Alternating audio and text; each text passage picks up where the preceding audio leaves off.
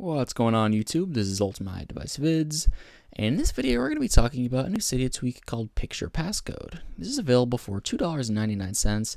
What this tweak does is it allows you to, use a picture as your passcode. And basically how it works is you set the picture so you tap on specific areas of that picture, and then when you tap on those areas, that's your passcode. So how this works is you open up the PP app, which appears wherever you have available space on your home screen, Picture Passcode. And once you're in here, what you want to do is you want to hit Set New Picture Passcode. However, before you do that, just make sure the tweak's enabled down here.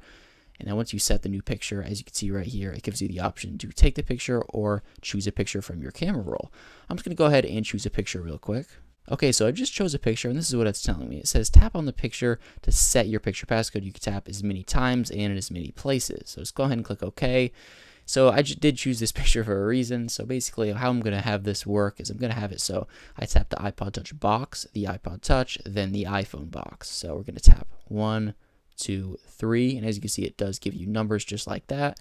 Once you're happy with it, just go ahead and select Done.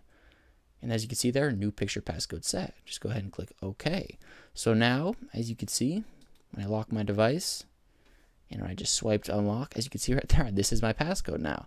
And if I enter something that's not correct, as you can see, I get that red screen. And as you can see, when I enter the correct one, it unlocks the device just like that. Very simple.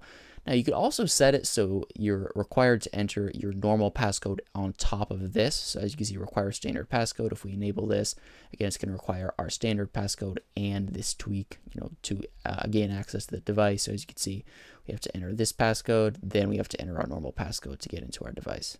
And I really do like this tweak. I think it's very creative. It's something that I could see, pretty much anybody getting into. Even if you're not into, techie stuff, I could really see you getting interested in this. Just a really cool feature to have on your device. And once again, it's available in Cydia for $2.99. And I just want to quickly mention to you guys will need a normal passcode set on your device from the Settings app in order to get this tweak to work. So again, you will need to go into Settings and set a passcode if you don't already have that done, just to let you know.